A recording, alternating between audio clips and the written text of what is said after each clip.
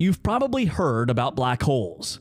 This cosmic entity is so powerful, so irresistibly magnetic, that not even light can escape its gravitational grip.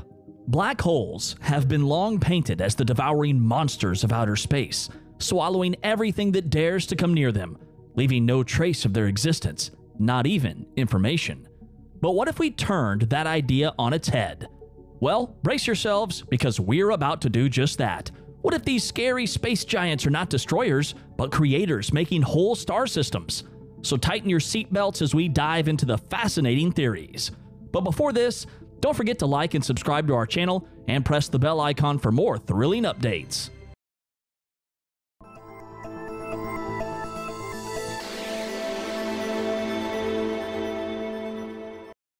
To kick things off, let's first decode the jargon. Are these celestial phenomena actually holes? And are they truly black? Scholars from different scientific disciplines might provide similar responses to these questions, yet their perspectives diverge based on their specialization. You see, within a black hole, the conventional laws of physics perform a vanishing act. In Einstein's terms, the gravity within a black hole warps space so intensely it seems to puncture it. So how are black holes formed? Could any star morph into a black hole? The scientific community continues to grapple with these questions. However, the most widely accepted theory is gravitational collapse, suggesting that black holes originate from stars 2.5 to 5.6 times heftier than our Sun. Fascinatingly, once a black hole is born, it spans just a few dozen miles in diameter. For instance, if our Sun were to transform into a black hole, its radius would shrink to a mere 1.9 miles, compared to its current girth of around 432,450 miles. Is it not fascinating? So what determines this extreme compression when a star morphs into a black hole? Enter the Schwarzschild radius, named after pioneer and astronomer Carl Schwarzschild, who was the first to discover this phenomenon. The crux of it is that any object in the universe could become a black hole if squashed enough. For the Sun, its Schwarzschild radius is 1.9 miles. For Earth, it's just 0.35 inches, about the size of a grain of rice. Let's give it a whirl.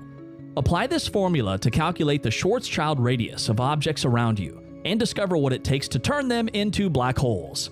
But here, the key question is how these black holes are formed. There are two primary interpretations of how black holes are created, each aligning with the theory of general relativity or quantum mechanics. The general relativity perspective posits that a black hole's entire surface constitutes a spherical boundary, known as the event horizon, that entraps light and matter, making escape impossible. At this point, the gravitational forces of the black hole start to consume everything in its vicinity. The event horizon is essentially a point of no return. Escape becomes impossible once crossed. If we dared to venture inside a black hole, we would find that space-time is severely warped, becoming infinitely so at the core. This central point, referred to as the gravitational singularity, is where conventional concepts of space and time lose their meaning, and the known laws of physics cease to apply. However, it's crucial to note that black holes don't have a surface. The event horizon is simply a boundary that marks the beginning of the black hole. Moreover, black holes aren't geometrical objects in the traditional sense, as they lack a permanent shape or surface. The event horizon can't be touched or felt. It's akin to transitioning from one completely dark room to another without noticing the doorway. In essence, a black hole is a location where mass has distorted space-time to such an extent that nothing can leave once it crosses the boundary. Anything that enters the black hole will forever be beyond the horizon. This mystery that lies at the heart of a black hole's event horizon has long charmed the collective curiosity of astronomers worldwide. What would we observe from within the mysterious belly of the beast? And what would this manifestation look like to those observing from the outside? As one breaches the event horizon, their reality diverges into two distinct realms. In one, they vanish into oblivion instantaneously, while in the other, they remain frozen in time, slowly fading into nothingness. Interestingly, if you were to traverse the event horizon, you wouldn't perceive any change at all. It would be akin to moving from one pitch-black room to another, completely oblivious to the intervening threshold. And as you venture deeper, inching ever closer to the gravitational singularity at its heart, you wouldn't experience any turbulence or gravitational pull. you would simply fall freely. Of course, this peaceful image is predicted on you being in a huge black hole, millions of times bigger than our sun. If you were unfortunate enough to find yourself in a smaller black hole, you would undergo a fearful transformation, being stretched out like a piece of spaghetti, a phenomenon humorously termed spaghettification by the scientific community. But let's speculate that we've found ourselves within a massive black hole. Though our fate is sealed, we won't meet our end instantly. Instead, we descend steadily toward the singularity. As you float through the infinite distorted space, bound for the singularity, observers on the outside would assert that you've disappeared beside the black hole. Who's correct in this scenario? Excitedly, both perspectives hold validity based on physics principles. Furthermore, according to Stephen Hawking's theory, you could gradually disappear within the black hole, effectively being erased from the universe. This proposition presents a significant paradox. Under quantum physics laws, you can't cross the event horizon from an observer's vantage point. You must remain outside the black hole. The laws of physics fundamentally maintain that information cannot be destroyed.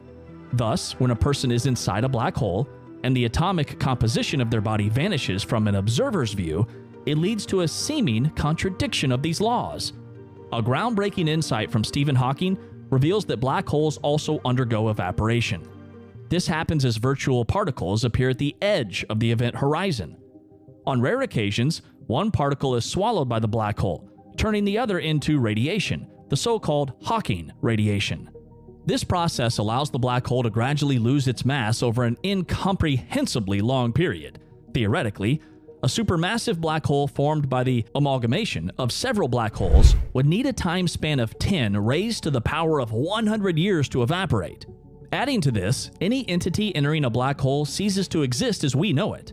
Its matter transforms into heat, an occurrence that seemingly conflicts with the principle of undestroyable information, thus creating the black hole information paradox. Researchers from the University of Ohio proposed an interesting solution to this paradox, suggesting that black holes are not dense, compact objects, but immense fuzzballs. Under this interpretation, a non-spinning, non-charged black hole is solely defined by its mass. If an object enters the black hole, its characteristics and state during the absorption event are irrelevant. The only change is an increase in mass, leading to the saying, "Black holes have no hair," which implies that black holes of the same mass with no spin or charge are identical. Nevertheless, string theory offers another perspective. It proposes that all matter comprises thin, oscillating quantum strings. Much like the strings of a musical instrument, these can vibrate, bend, and fold. As such, a black hole could be considered a fuzzball made entirely of these quantum strings, obeying their unique quantum laws. With this theory, the black hole is not a location packed with particles, but a yarn ball of quantum strings. There's no singularity or inside of the hole. Beyond the event horizon, space-time doesn't exist. Therefore, an object's fall couldn't enter the black hole, but would alter the fuzzball's vibrations and influence the radiation emitted by the black hole, ensuring the information isn't destroyed. The fuzzball theory also aids in resolving another paradox related to the physics of black holes: the issue of Hawking radiation and its relation to the creation of virtual particles in a vacuum. These particles, like light radiated from the sun or other high-temperature bodies, can be regularly observed. However, photons emitted throughout a black hole's lifespan would have an entropy too great to align with quantum mechanics principles.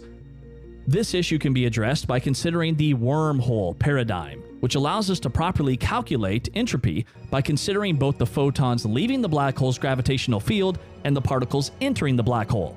Recently, in January of 2022, the Hubble telescope made a surprising discovery related to black holes. It detected that radiation can directly influence star formation processes, lighting up distant regions of space, which appears to confirm the fuzzball theory. By observing the remote galaxy Hennes 210, Hubble detected a radiation flow moving toward a dense gas formation, presumably from where a black hole should be. This radiation was traveling at a speed of around 1,000,000 miles per hour, affecting the density of the gas. This discovery contradicts the efforts observed in larger galaxies, where magnetic fields sweep up matter approaching a black hole, forcing it into a fiery plasma burst. The diligent efforts of scientists and groundbreaking technology have led us to a new understanding of black holes, helping us peek into their mysterious event horizons. These enigmatic objects aren't merely consumers.